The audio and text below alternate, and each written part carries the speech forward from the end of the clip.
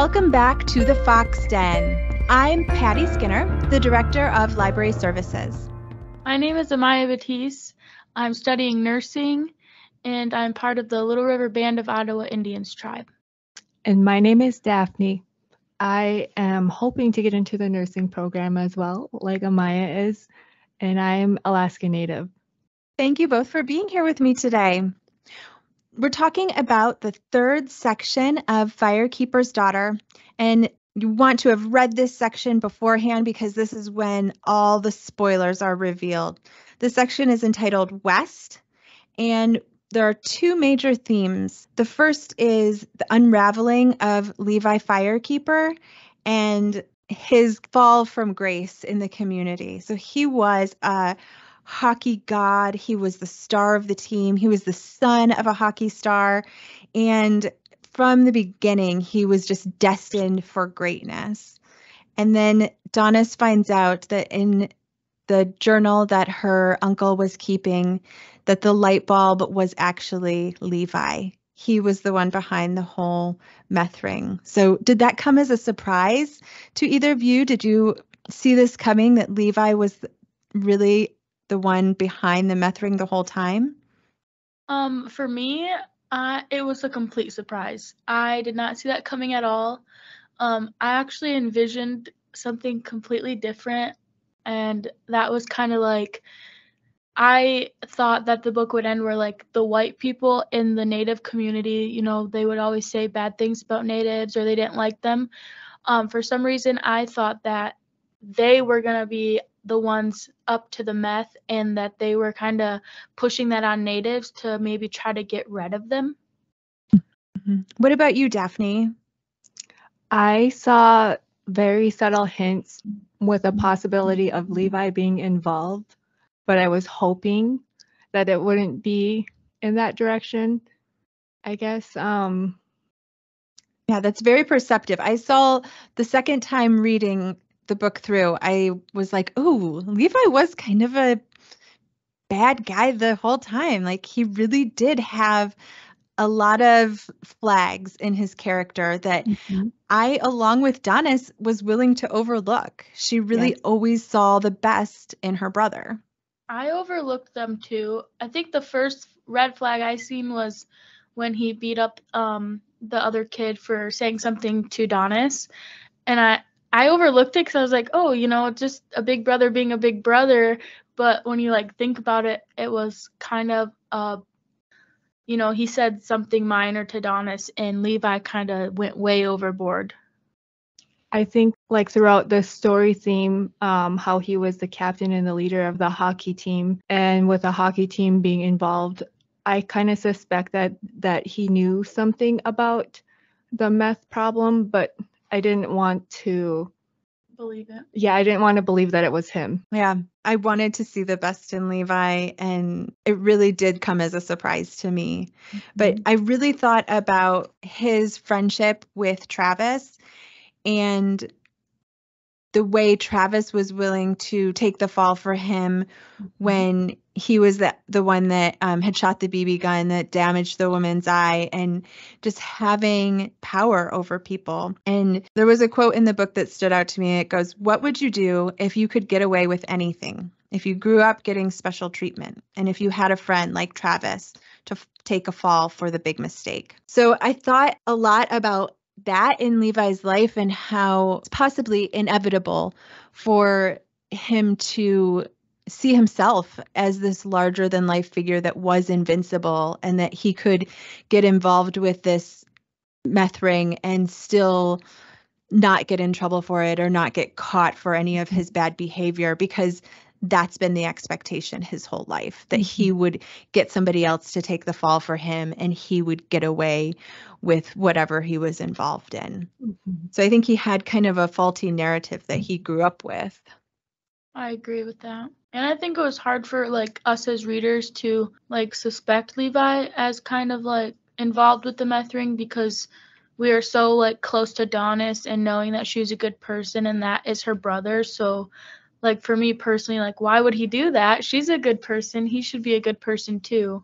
But we know that that doesn't always work out. Yes, right. I feel like Donis's love for Levi made it so that she didn't want to see a possibility of him being involved in such a negative thing like meth. Yeah, it just went over her head. Mm-hmm. Right. And I think she was blinded to it by her love for her brother, and she was still seeking that connection to her dad and seeking his approval. Mm-hmm. I think that this is something that Levi learned from his mother, and both Levi and Dana Firekeeper and Mike and Grant Edwards were really driven by their goals and willing to do whatever it took to reach their goals. They thought that their own personal gains were more important than whatever was destroyed along the way. So what do you guys think about their characters and the decisions that they were led to? I was kind of going to bring up that as well. I remember Levi telling Donis that it wasn't really their dad's fault, it was Dana's, and she had mentioned that she was going to get what she wanted no matter what it took, and that she wanted a child with Levi Firekeeper Sr. Right. So just seeing that, like, to go to that extent, Dana already knew that Levi was with Grace, and for her to still pursue that with him, even though Levi Sr. was with Donis's mom, that kind of just shows that her character in itself is not that great. And then, like you said, Dana and like Call Me Grant, I also felt like they were kind of together with their characters and how they acted and how they thought about stuff, and even just how Call Me Grant would say kind of like, I don't want to say like sexualized things to Donis, but just kind of weird and creepy like remarks or comments to her. Before I even found out that he was part of the whole ordeal, he kind of just gave me like an unsettling feeling, like he was just not a good person to begin with. Yes. Yeah, good intuition. Call Me Grant was very schmarmy the entire time. I agree in that sense as well. I think that Dana and Call Me Grant, as the adults, were willing to sacrifice people that they love in order for their financial gain. Even her own son. Yeah. when they took the fall, and I know that they eventually ended up taking hits too. Like Dana wasn't a judge anymore, but I feel like that because of their blinded for their need for gaining more money, they were willing to sacrifice people that they love. Yeah, they were willing to go to any means, and that really tells a lot about their character. Morals in general. Yeah. I mean, she drugged Donis. Yes. So. And if you get to that point, I feel like, is that love? If you're willing to sacrifice them, is that really love? Or even include I feel like for Dana to even include her son into something like that, like it's one thing to do that on your own. I'm not saying it's right, but to do that on your own as a parent, as an adult, is, that's far from including your children and being a part of something so rotten like that. Mm-hmm. So she not only took the step to be involved in it by herself, but took the extra 10 steps to involve Levi. Mm-hmm. And I believe that if Donis and Levi's dad were still around, that I don't think it would be like this at all. Right. He would have wanted to protect his family a little bit more. Yeah. So how does that differ from Donis's love for her brother and desire to protect her community? So how are Donis and Levi different from one another? I feel like Donis's character is sincere, and she is willing to do what she has to do to help protect her community. And she has a genuine character that's filled with love for her community, and she's willing to do what it takes just to help solve this meth problem. And whereas the character of Levi it's unfortunate that he is one of the main mastermind behind the meth problem. I do have to agree with Daphne. I feel like Donis is just she kind of reminded me of like a mama bear. Like everyone around her, she knows, she tries to take care of, be there for them, helps them if they're need it. And I feel like Levi is just kind of worries about himself, of course, like the money and stuff like that. you didn't see Levi going to the senior center every day and helping his elders. You didn't see him spending time with his mom like Donis did with her mom, or things like that. And we can even look back when Dana, I say pretending to be sad for Donis, when she came over to Donis's and was saying how it used to be so different, how Levi used to come to her with everything and they would hang out, and now it's completely different. Even though Dana was just saying that to, I guess, one up Donis, maybe to trick her into, even though that was just a false statement, you can see that would be true. Levi and Dana, I feel like they're more like, oh yeah, my mom's my friend, not really a mother figure, where Donis grew up differently, raised by different people, and you can definitely see where that shows how she is with her community and her friends, her family.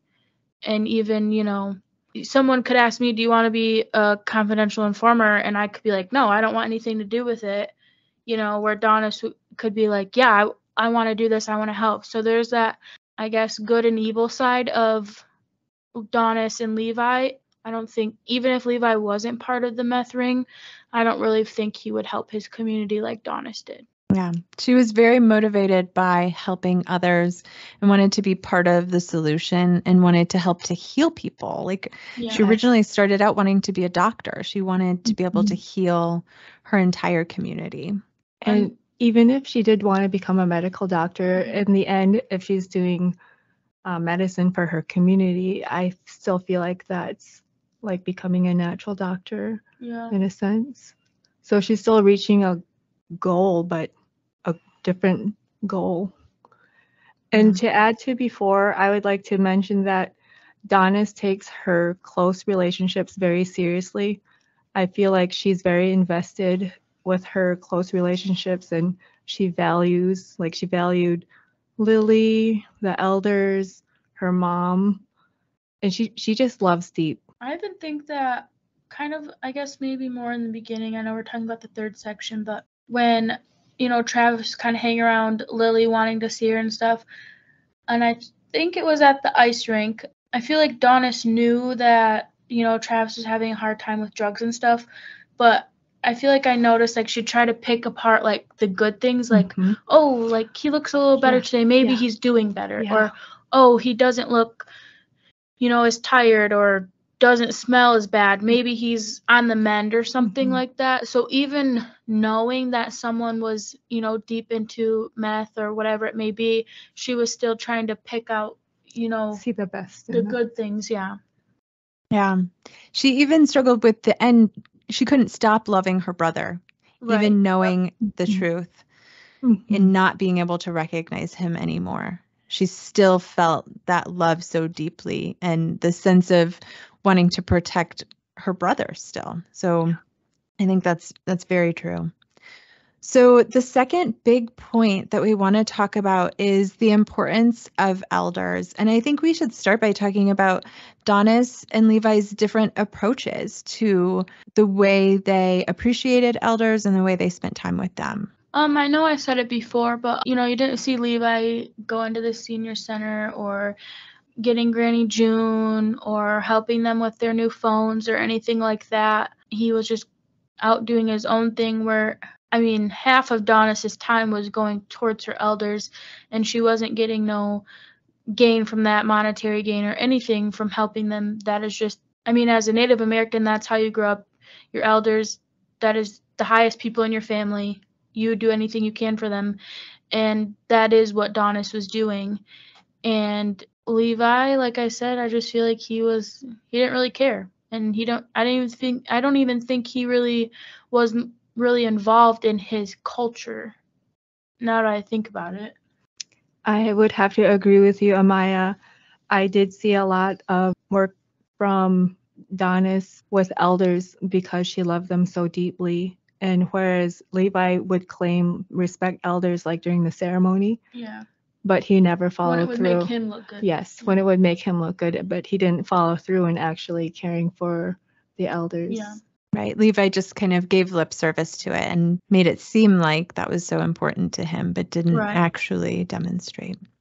So who are those people in your lives that you've looked up to in your culture that you would consider your elders that have taught you a lot about the culture that you've grown up with? I mean, obviously the people in my family, growing up, if someone was 3 years older than me, they were an elder.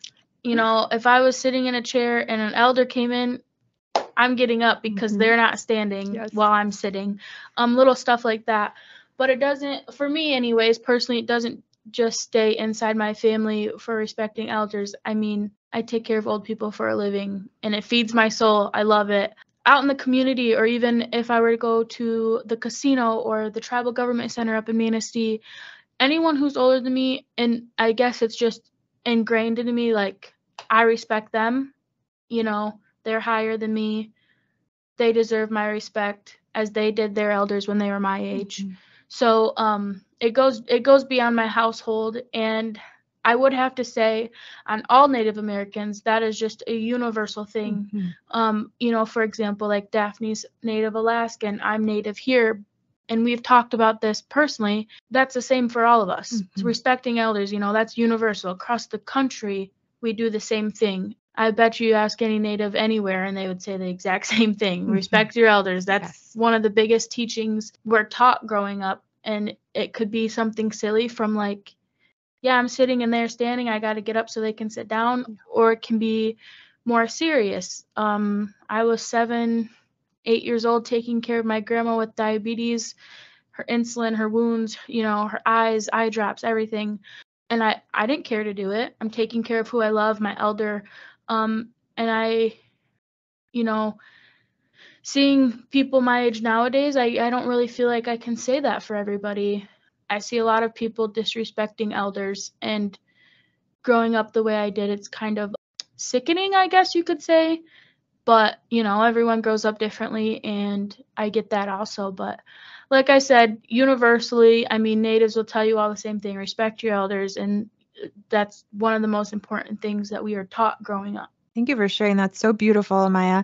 I was really struck by this part of the book, and it really stood out to me how much time she put into spending with the elders, and that was something she really prioritized every day at lunch. And I just thought that was so unique of her. And I was bringing this up to Daphne, and Daphne said, "No, that's not unique. That is our culture." Yeah. Yes. I definitely would have to agree with Amaya that it is across the board in Native communities encouraged to respect your elders, and unfortunately there'll be a few who don't. And it's becoming a little bit more common these days. But from my own personal experience, how I showed respect to my elders, besides like maybe helping them with their groceries or opening the door, I personally love to spend time with them and listen to their stories. Because their stories always have meaning and teaching. And sometimes elders want to be heard. There's healing in those stories. And I think Native American Angeline Boulley would agree with you. Yes. Native Americans love stories. We love storytelling, and we love story listening. And I think another part, like why we respect our elders so much too, is that's kind of like our source to know our culture. Yes. Especially me coming from, my dad's Native and my mother's not. And unfortunately, all of my elders, other than my father and my aunt, and I have a cousin, they've all passed away now. And it's honestly gut-wrenching, like not being able to talk to them and ask them questions, or, hey, Granny, how do I say this in Anishinaabe? Or, how do you make this soup? Or, little stuff like that. And I feel like a lot of people and even if you're not Anishinaabe, taking your grandparents for granted, you really do lose out on a lot of stuff. And I know growing up, you don't think it's important. Oh yeah, grandma's telling me this story again. But, when you're older, you do realize like that is an important staple in your life, is listening to your elders and hearing what they have to say. And as Native Americans, that is how we learn our culture. We don't really get to open a book and, okay, this is what they did, this is how they do it. No, we learn it from stories or teachings from our elders. Right. So much is passed down through like a oral tradition. And then based on what you're saying, Amaya, that you're looking up to people every little bit older than you, is that there's also the growth that you're going to experience, and you'll have the opportunity to then share with younger generations, and you'll be the elder to someone and be able to kind of share these special family traditions and share your culture with people younger than yourself. Yes. I think that before modern education, our elders were our educators because they had life experiences to share with everybody in certain situations, whether it's like starvation or what you do during this time of the year. They were the educators. Even how to raise your own children too. Yes. And I wish I could go back and spend time with my grandma just a little bit longer. Same. Me too. So touching, guys. Amaya had mentioned to me yesterday that her grandma was like her mom, and my grandma was also like my mom. Yep. Grandmas are moms, that's for sure. And so special that you both shared that important relationship with your grandmas. So let's talk about that pivotal scene where Donis is in the car with Levi, and they're on the ferry coming back from Sugar Island, and she realizes that in the car next to her is Sini, who mouths, "Get out." And then Donis has to make a really quick decision. She thinks that there's just one person there to help her, and she doesn't realize that actually all the elders have pulled together to help her. So what did you all think of this scene, and what were your reactions? When I was reading it, my mouth was probably open because I was just so surprised, and that's when we found out Levi was part of it and all these other people were coming into it. I thought it was awesome, and especially the reasoning why the elders did come to help Donis. Kind of Donis's reward in a sense. They paid her back for helping them all this time, and every day at the senior center, they came to help her. And it was weird to me because, that whole community knows that Levi is Donis's brother. And for them to, help her out of that situation that she was in by Levi himself, I don't know, I had a weird feeling about it just because, they picked to help Donis and not her brother. And that's why I kind of feel like it was, in a sense, Donis's award for helping them every day and visiting them every day. And I also know elders themselves feel good when they know that the younger generations are listening to them, or, asking for advice or asking to hear a story. That makes them feel good too. So I feel like by Donis going to the senior center and them having that two-way communication or teaching, in a sense, that, like I said, that was Donis's reward, and I think that's why they helped her. Well, that sounds like just building community. Yeah. Your community is going to be there for you when you need them, regardless of what that need is. So the seniors needed to learn how to use their iTunes gift cards, and Donis was there for them. And then they really showed up for her in a really big way as well. Yes, I could see how the elders possibly could see Donis in a bad situation in the car, so they automatically could tell that she needed help. Kind of just like a parental instinct. Yes, like a parental instinct. And because Donis valued them so much for a long period of time, they then did feel valued, and so they would wanted to return the favor to her. So then when Levi realizes that he's boxed in, he runs off and ends up kind of tackling Sini. And that, I think, is a really strong demonstration of Levi's amount of respect for elders. Yes. Most definitely. He was doing whatever he could to get away, no matter the, consequences, even if it was trampling an elder. That actually broke my heart a little bit that Levi was willing to do that in order to get away. And it does show his character in the story that he did not respect elders. That he was only about his own gain, like we talked about. he was willing to sacrifice anything in his. It kind of reminds me of like a plow truck. The plow whatever out of the way so he can get, to his end goal, no matter who he hurts or what he does. Yeah. He was willing to sacrifice the biggest values in his culture and also the health of his community by introducing drugs and going against what his family's teachings really would have been. So I also really loved what Sini does after that is that she keeps trilling, and Donis took that to mean that we have faced worse than you and we're still here. Mm-hmm. They have seen many Levi firekeepers in their time, and they're not going to let that hold them back. Yes, that's very powerful. Yeah, 100% agree. I think that really was such an important scene for me. And thank you guys for sharing this conversation about it. Of course. Did you have any other thoughts you wanted to include? I'm just glad that being Native American, you don't see many Native American books. And this book in particular with the Anishinaabe language and teachings and Native medicine, it just means so much to me that this is a common read and people that are not Native American get to experience, obviously not fully, but they get to experience a little part of Anishinaabe culture and maybe get to see what it is about rather than what you hear on Facebook or what you see on the news or whatever it else may be. And I know around our community, Anishinaabe traditions or culture, it's not really talked about or prioritized. And I'm not saying it needs to be prioritized over anybody else's, but just it's not talked about.